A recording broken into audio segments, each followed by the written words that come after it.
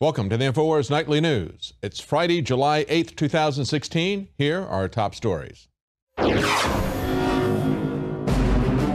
Tonight, the ambush in Dallas. Dramatic raw video from the shooting captures the real horror of the event.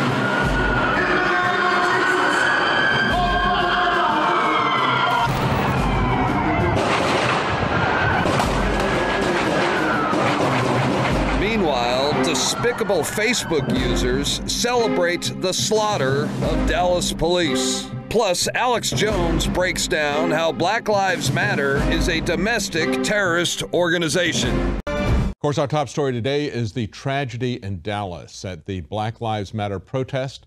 As the protest was ending, at least one, perhaps more snipers. That's one of the most interesting things about this. We were told that it was initially a triangulated shooting. That's the way the Dallas police report it. Now that they have killed an individual, they're saying he was the lone shooter.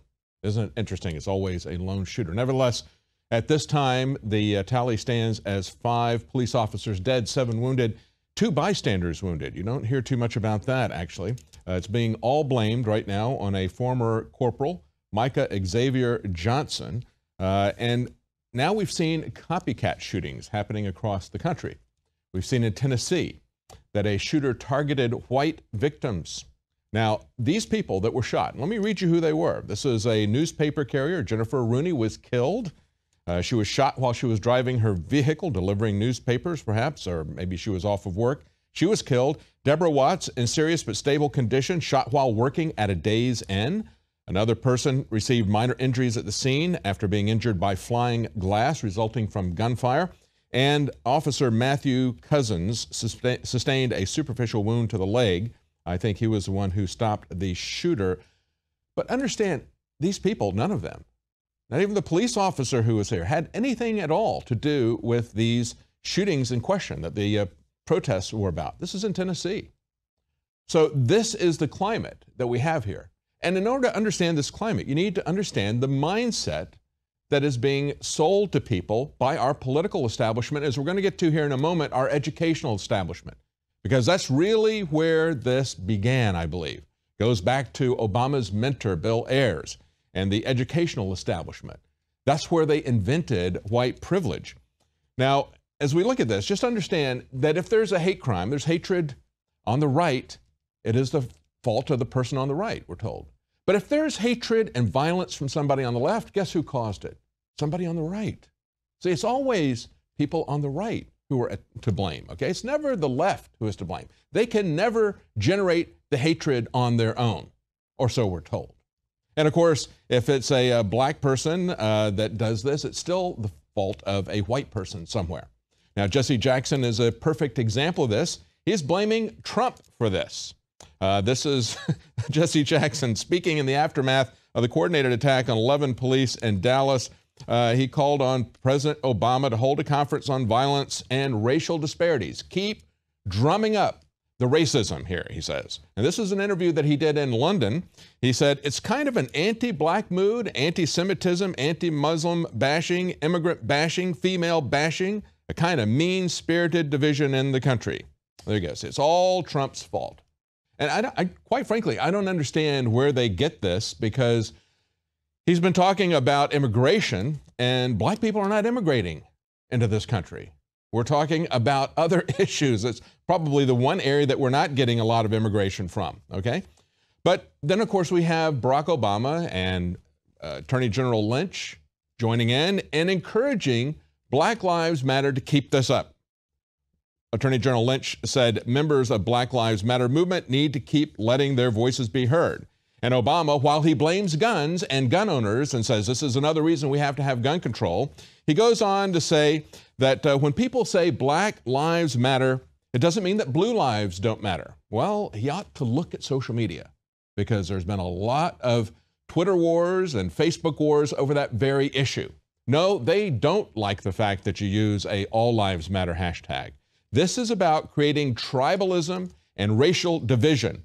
And he comes out and says just the opposite. He says, right now, the data shows black folks are more vulnerable to these kinds of incidents. There's a particular burden that is being placed on a group of our fellow citizens. So he blames it on firearms, and he blames it again on division. And yet we hear from the black police chief in Dallas that the shooting suspect wanted to kill white people and police officers, preferably white police officers, and that's what he did. As a matter of fact, he expressed his anger about Black Lives Matter, and that's what he said. He wanted to target people on a racial basis. We have another black law enforcement officer, David Clark, Milwaukee County Sheriff, coming out and saying, well, you know, quite frankly, it's coming from Obama. It's not coming from Trump. He says he didn't cause this, but you know what? He sort of fuels this anger, that misplaced anger about things going on that were thousands of miles away. And again, Obama and Loretta Lynch still fuel that anger in what they're doing. And you have to look at this and say, are we going to allow them to focus us on the guns or on the immediate issues here? Can we understand the long-term strategy these people have been laying out for a very long time? This is something, as I mentioned before, this is a race war. And it's a race war that's been planned and developed for a long time, along with many other aspects. One of the aspects of this is to militarize the police. It is a problem and then a solution. Once they militarize the police, then they create a problem. They tell them to shoot first. Once they shoot, empty the gun, and whoever you're shooting at. That is a radical change from the way the police operated just 20 years ago, maybe even just 15 years ago, pre-9/11. That is a radical change. It's coming from the federal government. As this creates problems, what do? They step up the militarization, and they call for more control of the police at the federal level, and yet that is the very problem. That's one aspect of it. But the other direction in which they come at us is with education. You have to understand that they sell you a false dichotomy, a political map that gives us these bipolar extremes, okay? They tell you everything's going to be divided, left, right, Democrat, Republican, red and blue, or people of color and white people, okay? How simple is that? Can you make it any simpler, any more simple-minded? You know, they also give you the dichotomy of everything is either fascism or communism if they're coming at us. Look, understand that Hitler and Stalin were one and the same.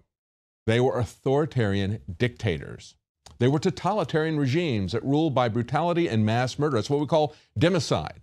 If you have it on a proper political spectrum, like the Nolan chart, you can see that they both wind up in the same place, and they both call themselves socialists.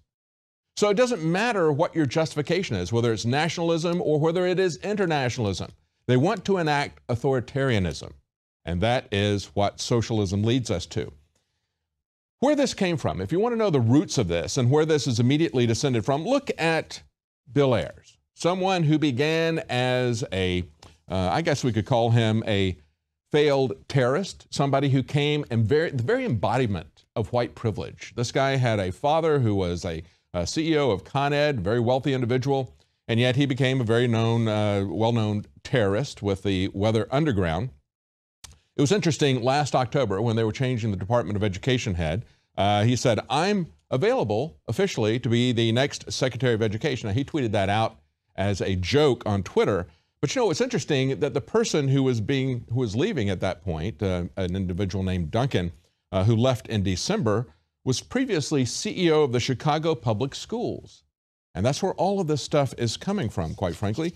When we look at the history of the Weather Underground, the fact they bombed banks, they bombed the Pentagon, with other people, interestingly enough, with the Black Panthers, they tried to do a truck heist of $1.6 million. That failed.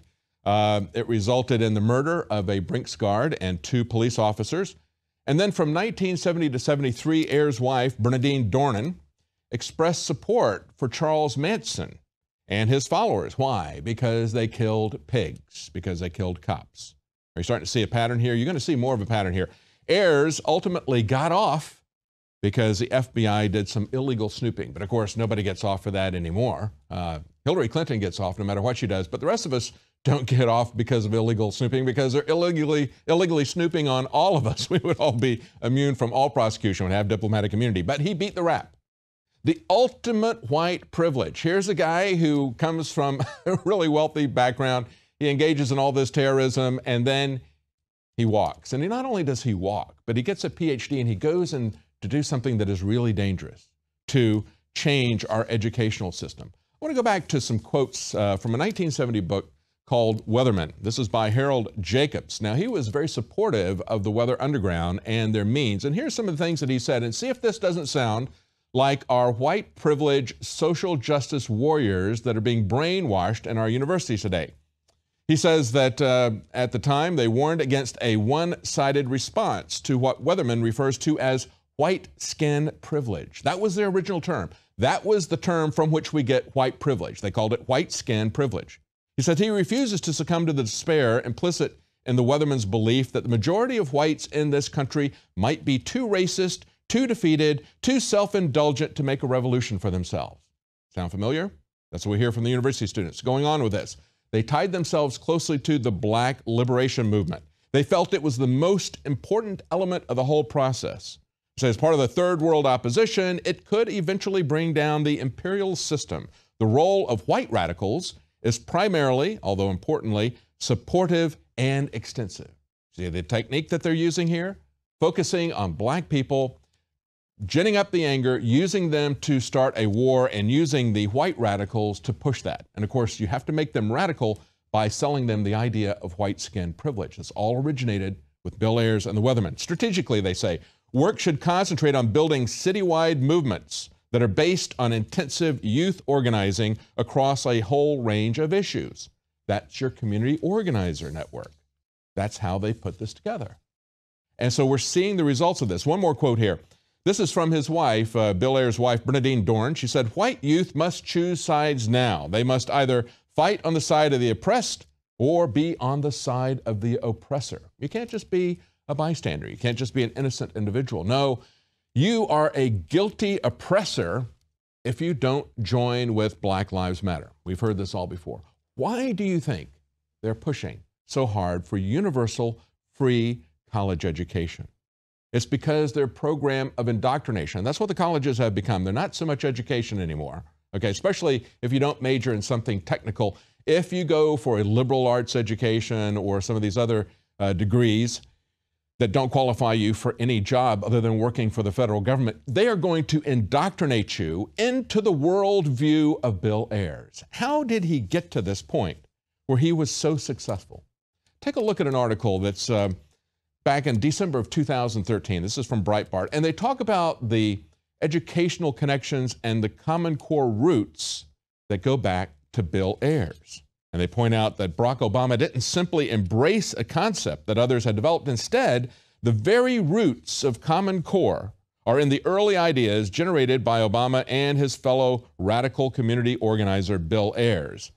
And they point out something that as he was running for president, Stanley Kurtz pointed out that Obama's, quote, most important executive experience was to head up the Chicago Annenberg Challenge, the CAC.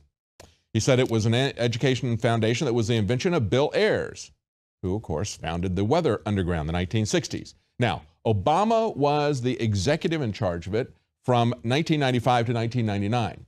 He remained on the board until 2001, and the foundation funneled more than $100 million into community organizations and radical education activists.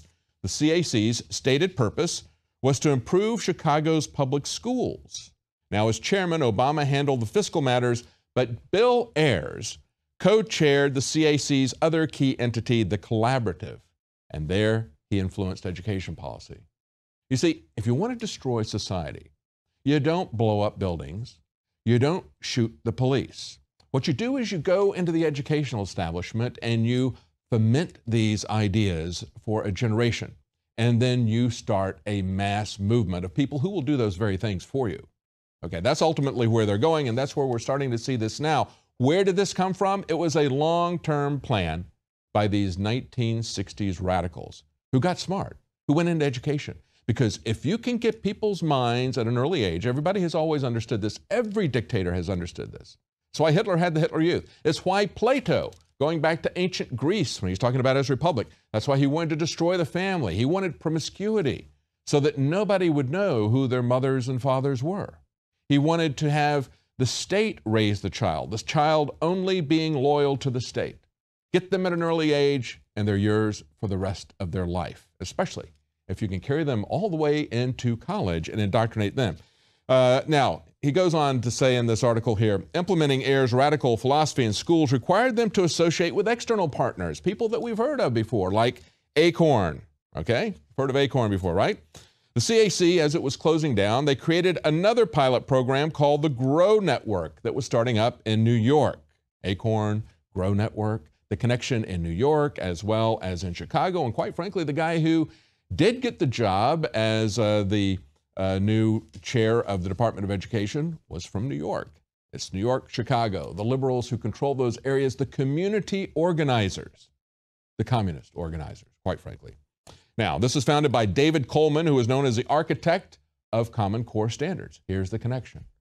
Common Core. They do not want Johnny to read or write. They want Johnny to hate. They want to fill you with nothing but contempt and tribalism and not have the means of production. They don't want you focused on creating things, on creating jobs, on creating widgets. They want to create strife and division and take this down. So they created this GROW Network in New York. Out of that came Common Core. That is where we are today, folks. When we come back, we're going to talk about Hillary Clinton. She actually spoke today because she had the cover of the Dallas tragedy. We're going to talk about the timing of all this. We're going to talk about the response and the fallout with Hillary Clinton, because we're not going to let her get away with using this as cover. Stay with us. We'll be right back. Timing is everything. And this last week, when we saw what happened with Hillary Clinton and the conclusion of the FBI's investigation into her, the timing should tell you that the fix was in.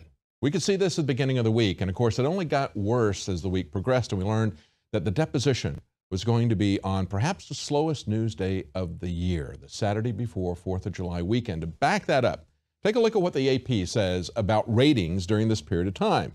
Now, they say it was no fun for Fox News. The network recorded the lowest ever viewership average for a week by one of the 4 biggest broadcast networks. Now, it wasn't a bad week in general compared to everybody else for Fox. They say Fox News Channel was the week's most popular cable network. Nevertheless, they say because of barbecues, fireworks, other outdoor activities, the weeks around July 4th are often the least watched time of the year in television. Networks usually plan accordingly, and so do crooked politicians. They plan accordingly. They release their news on a Friday because they know that people aren't going to be paying that much attention, and they release the really big exposures on the 4th of July weekend, something that's really damaging. Look, they're going to have the Guccifer hearings coming up on Labor Day. Do you think that's a coincidence? It's not a coincidence. It shows you that the fix has been in. Now, as we look at this and as this continues to unfold, Hillary Clinton didn't respond until today. But people were talking about it earlier in the day. They said, well, Clinton faces a tough decision as to whether or not she's going to address the media about the FBI. That was the headline from The Hill. And the Washington Post says, well, here's exactly how long it's been since Hillary Clinton held a news conference. Because remember, Loretta Lynch didn't hold a news conference. She didn't hold a press conference. She talked to one friendly interviewer who was throwing her softball questions and helping her to present a narrative to diffuse the situation, saying, oh, you wouldn't throw a former president off of the plane, would you? And you guys are just good friends. So that's why you didn't recuse yourself. That's one of the prime reasons you would recuse yourself, but especially when you're caught on the tarmac in a tete-a-tete with the former president whose wife is under investigation, who himself is under investigation, sources say. But how long has it been since Hillary Clinton held a press conference? So the Washington Post points out it was December the 4th, 2015. They went back and said, well, it's 216 days. Now it's 217 days because it was yesterday they asked that. So people were saying, why isn't she holding a press conference? Well, today she had a one-person interview with Wolf Blitzer on CNN, the Clinton News Network, where he asked her some softball questions and let her get away with it like this. Do you acknowledge you were extremely careless? Well, I think that Director clarified that comment to some extent, pointing out that some of what had been thought to be classified apparently was not. The State Department also made that clear. So you see how she rolls this out? She waits until the day when everybody is preoccupied with the tragedy in Dallas, and then she tells another lie. She said the director pointed out that some of the things that he thought were classified weren't. But he pointed out that there were a lot of things that were sent and received as classified documents. He laid out the case for a felony, then he let her walk. And as I said, this was orchestrated. Take a look at what Jerome Corsi at WND pointed out about Comey's long history of helping the Clintons.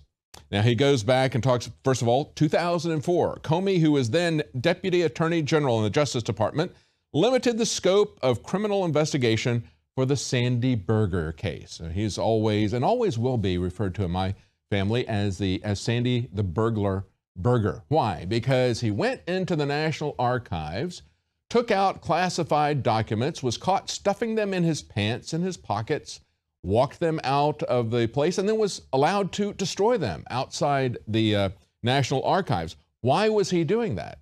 He was doing it to cover up some of the security violations and machinations and conspiracy plots, evidently, of the Clinton administration. The first one, Bill Clinton.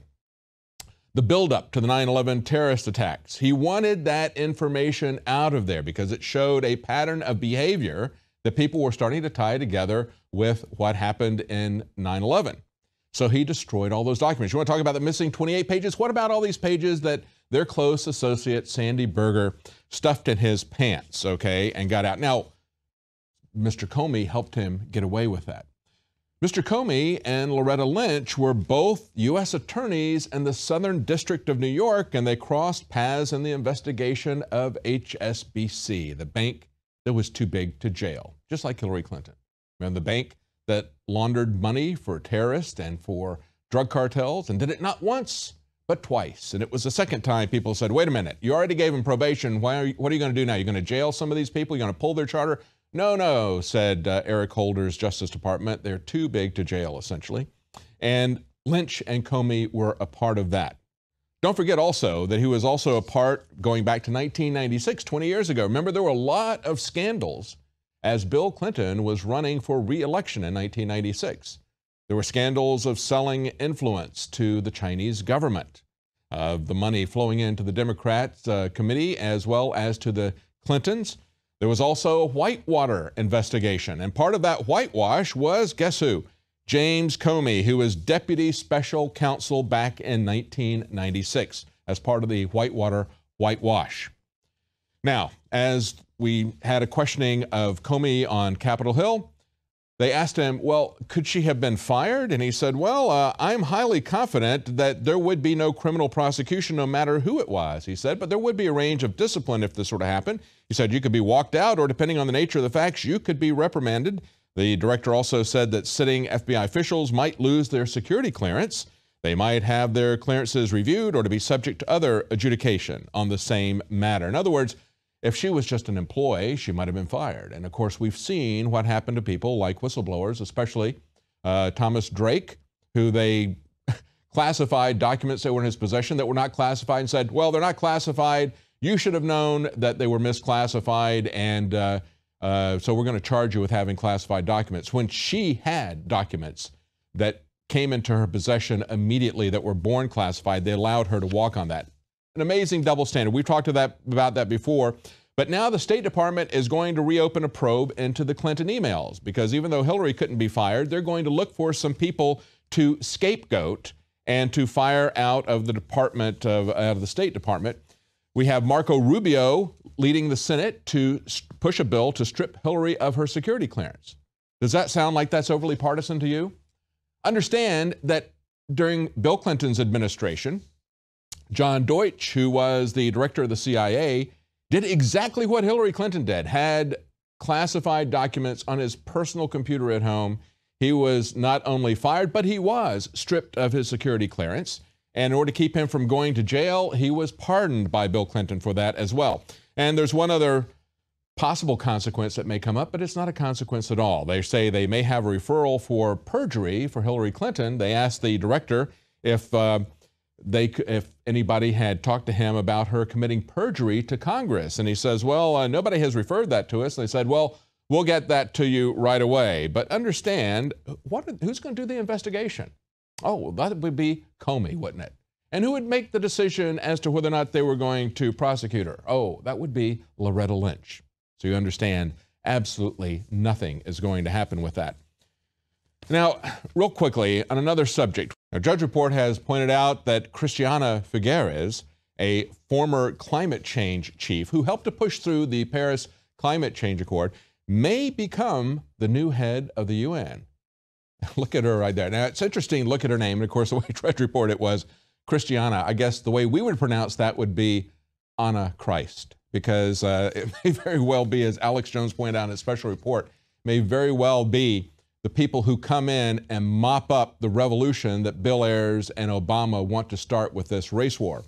And as we look at this, understand that world government, I believe, is going to come at us through the trade treaties that are being pushed, because that's the way they've pushed consolidation politically, is through economic consolidation, as well as giving a rationale for a global governance through climate change. That is the imperative that they have to push to people. That is what people are concerned about on the Democrat side and Hillary's side, that Bernie Sanders is going to try to push that too hard. They want to bring it on you gradually, but things are beginning to accelerate. Stay with us. Margaret Howell will break down how the federalization of the police is coming at us, and we're going to talk to people on the street, get their impressions of what happened in Dallas. We'll be right back.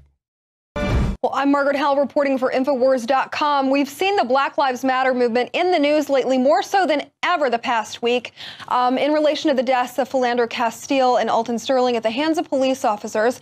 Now, before we get into the specifics of police shootings and these deaths, I want to play you the president's response to these killings. Take a look. When incidents like this occur, there's a big chunk of our fellow citizenry that feels as if, because of the color of their skin, they are not being treated the same. And that hurts. And that should trouble all of us. Now, unlike the liberal opportunistic freaks on the left and the neo-Nazis on the right, we actually care about all lives. We care about black people getting shot and killed unjustly in this country, of course. And I hate to see cases like this, but we heard our president use a very troubling narrative. He's race baiting. He's inciting more violence by using the narrative that he is and making this a race issue, making this a one-sided problem and fueling the anger. Now, I want to take you to my second clip. It's of the Dallas shooting. This happening last night where 5 police officers were killed. Take a look at this footage. Don't shoot! Don't shoot! Marissa! Oh, Marissa, go!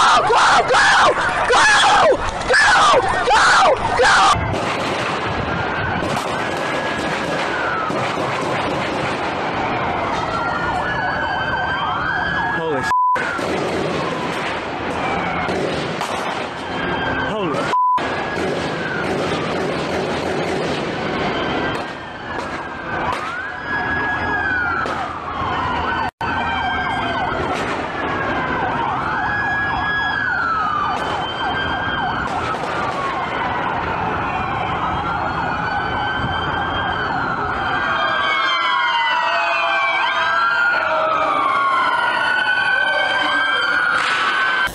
We saw that horrific footage where a sniper actually gunned down 5 police officers that were attending to a protest scene. And the troubling issue here is that we're seeing a push now for the federalization of all local police officers in this country. And I want to take you to my third clip. It's a clip of a local sheriff. He told Megyn Kelly that he thinks that federalization of the Chicago police is in order because they're causing a murder crisis. Take a listen to what he has to say. I'm trying to figure out why a state of emergency hasn't been declared in parts of the city of Chicago, why there's no curfew in place from 6 p.m. to 6 a.m. The first thing they need to do is stem the violence at nighttime. Somehow they have to stop the bleeding, but Rahm Emanuel seems incapable of doing this. I just need to know how many more black people have to be shot and killed, like Director Comey said, before somebody thinks that this is an emergency. Now, Sheriff Clark isn't alone in calling for martial law in cities, which aligns with the narrative that we should federalize, nationalize our police force. Al Sharpton has the same sentiment. I brought his clip for you. Take a look at what he says. There must be national policy and national law on policing. We can't go from state to state. We've got to have national law to protect people against these continued questions. We hear Al Sharpton akinning the national policing legislation to the Civil Rights Act, and he says there must be a national policy, a national law on policing. We can't go from state to state. We can't trust states with their own laws and regulations. We need to federalize this. We need to step this up and take control of it. Now, that's in line with what the president is trying to do. He's picked 6 cities to have nationalized police forces. This is his pilot program. $5 million of U.S. taxpayer money has been used to do this. It was launched by Eric Holder so that the DOJ could bring police departments under federal control. Now, the call to nationalize our police force and institute martial law in cities to protect citizens from their own police officers, that falls in line with hacked messages of the Black Lives Matter leader, who these messages actually reveal that the administration has a plan for a summer of chaos and even martial law. I want to read you some of these hacked messages. And on Friday, June the 10th, someone hacked into the Twitter account of hashtag Black Lives Matter, the leader and former Baltimore mayoral candidate, DeRay McKesson. And this is what was leaked, according to this one document, this interaction where the Attorney General, it's alleged that the Attorney General is planning a summer of chaos to cause disruption at the conventions and ultimately institute martial law. Now, this exchange of messages between DeRay McKesson and a lady named Johnetta Elzie, this is what the conversation included. J.E., have you spoken with Ms. Lynch, Attorney General, recently about the plan for summer and fall leading up to the elections? To which he replies, we spoke 2 weeks ago. They want us to start really pushing how racist Trump is now instead of waiting so that others can start getting the protests ready to shut both conventions down. Then the conversation continues. If we can get both conventions shut down for messing over Bernie and for having racist Trump, then get martial law declared so Obama can stay in office, we will win. Call you soon when I get to my dad's so I can have his landline and we can talk about this more. So the summer of chaos that they're speaking of, they go on to detail how they're busing people in to create riots. 2,000 people bussed in from different cities and another 6,000 to 8,000 expected to drive into Cleveland for the convention. They're hoping to cause such mass chaos that martial law has to be declared, possibly even not an election. Who knows? But at least Obama gets to stay in office, according to these leaked tweets between the two of them regarding our own U.S. Attorney General, Loretta Lynch. Now, this goes hand in hand with the nationalized police force pilot program that's being instituted currently. And if martial law is declared, we might not even see an election.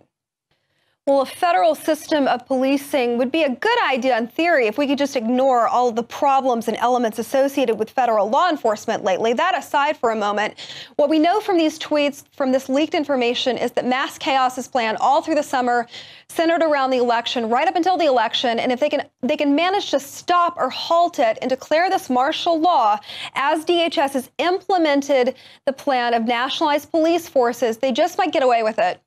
Meanwhile, our president is making this a race issue, pointing out how police brutalize disproportionately black people. And this could be a front for pushing a nationalized police force and ultimately declaring martial law. I'm Margaret Hell, reporting for INFOWARS.com. There's a big chunk of our fellow citizenry that feels as if, because of the color of their skin, they are not being treated the same. And that hurts. And that should trouble all of us. Does it hurt as much as 52% of blacks being chopped up in the womb? Does it hurt as much as the government shipping the drugs into the community at the federal level?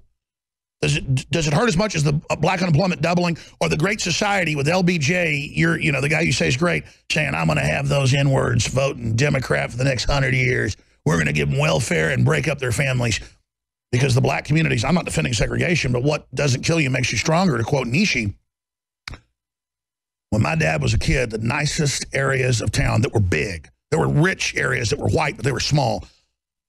The nicest areas when they go into town were the black areas. Their own hotels, their own cleaners, their own restaurants, everybody wearing suits. All of it blown away in decades of weaponized media. And it's happened to everybody right now. In the 1920s and 30s and 40s, look it up, black households had lower illegitimacy than white households. Now it's upwards of 90%. And that's the same plan for they beta tested it on the black Americans. And now it's being beta tested on everybody, and we better wake up to it. Obama is a known predator. He's the black face on the New World Order, as we said in the Obama deception.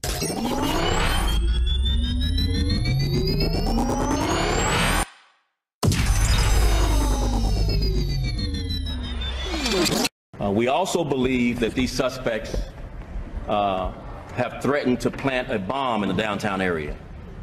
We have reached out to our federal law enforcement partners, both the FBI and the ATF, to help us search for both the suspects, or maybe it's more, and to do a very thorough search of this area where we believe there might be a bomb planted.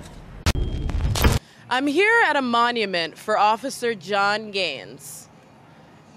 John Gaines was an African-American police officer who was killed by a white police officer. And then less than 2 years later, Tom Allen, the only black officer in Austin at that time, similar to John Gaines, was killed, this time by a black news editor. I'm Ashley Beckford for INFOWARS.com. I'm here today on the streets of Austin to find out how people feel about the murders that occurred last night in Dallas. Hey, do you care to comment about the shooting last night in Dallas? We're just trying to get people's opinions on how they feel about it. The Constitution doesn't mention anything about multiple shooting weapons that can kill more than one person. They were talking about muskets, obviously. Everybody, the NRA knows this, but they just stand by, basically, and twist words in the Constitution. Violence just begets more violence. They eat away at each other. It's just not smart. How do you feel about these cops losing their lives last night? It was like 5 guys were killed and 11 were wounded. Yeah, is it up to 5 now? Yeah, it was 4 yesterday. 5 were confirmed dead. Yeah, I don't know. I think it's terrible, and I think it's close to home. Yeah, definitely. Yeah. I think the Black Lives Matter movement needs to work together with the police and we need to come together to solve this the problem we have with our justice system, and it needs to be fixed, definitely. Do you think that that's like retaliation for all the killing they've been doing? It could be. It could be. Yeah. It could be. Yeah. Yeah, it could be. Any other comments on it? No? Everybody need to understand their role as law enforcement. Right. Because, man, you could shoot a person in the leg or something, make the person go down, especially if you butt naked. Yeah. He ain't got no weapon, you know? He just a young black man, strung out a little bit. Right. But not for him to lose his life over. Cops are gang members. You got some gang members, but they legalized criminals. It irritates me too, a lot. Because these officers are not properly trained. I think how they resolved it was how they're responsible for what they did for their actions. I can't believe how they did it. How they did it was so, like, it was, I don't know, it's like right violent. But if they start holding them accountable, if they start holding them accountable for what they're doing, it wouldn't go so far. But they get away with it. They have a badge, and their mental state is not right. It's hate. They got hating on their heart. Yeah. But now I don't approve that because it's not the guy that shot the boy. So why did you kill him, Lord? I feel like it's not the proper response. You don't? No. Okay. I feel like it's still someone's family. Right. But then I feel like, that's always someone's brother or family or father or someone's something. Yeah, that's true. And you never know what that person's personal, what if their views weren't this other person's views and opinions. Mm-hmm. So I feel like you should never really just kill people. Right. I really just don't like that idea.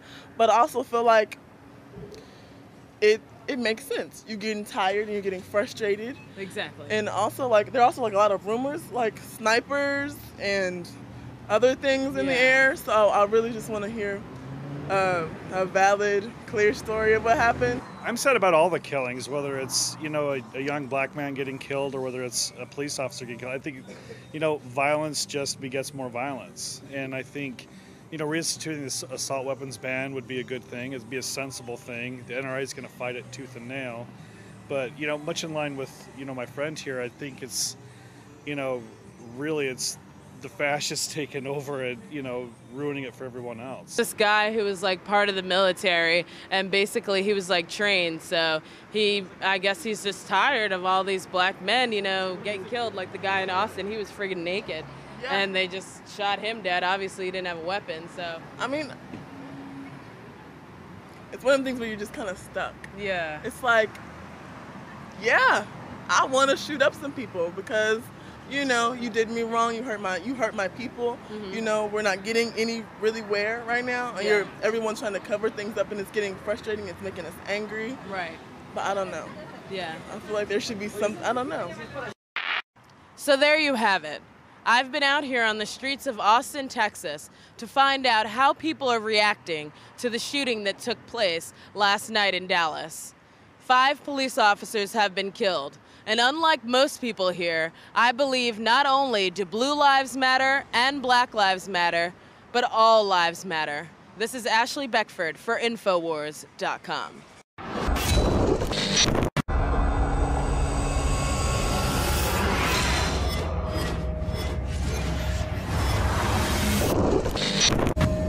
Don't shoot! Don't shoot! Don't shoot! Don't shoot!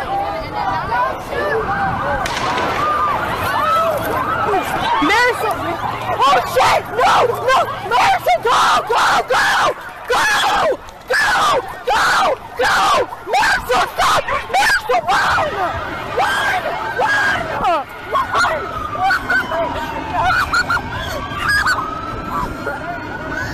Someone shot! There was a gun! Who got shot? Someone got shot! Someone got shot!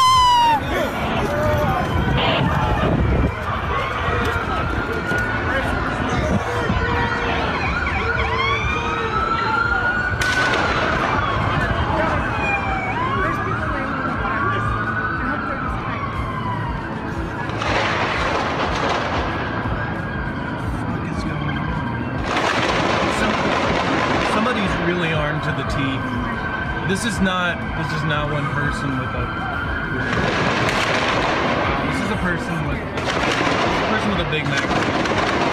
Few magazines. Is that a cop dead? Cop down. Dude, that's a cop down. Dude, that's a cop down. Yeah. There's 4 cops down. 4? Yeah, he shot 7 times. It's a dude? No, it's a sniper from up here somewhere. It's a sniper? You hear the shot?